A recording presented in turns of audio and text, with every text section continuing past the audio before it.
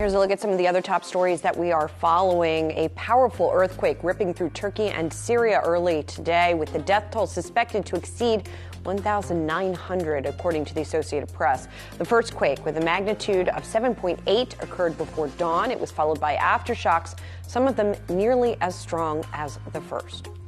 Automaker Tesla raising the price of its Model Y by up to $1,500. The electric vehicle now starts at $54,990, with higher-end models starting at $57,990.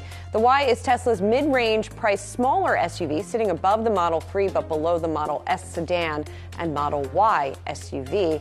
And the pricing comes after the Biden administration modified EV tax credits to apply to more vehicles, although Tesla did not say if the price rise was in response to that announcement. And finally, private equity firm the Carlyle Group choosing Harvey Schwartz to be its next CEO. The move ending a contentious selection process for the next leader, as the company tries to regain ground lost to competitors and to recover from an internal power struggle. Schwartz is a former Goldman Sachs co-president. He's set to take the job on the 15th of this month.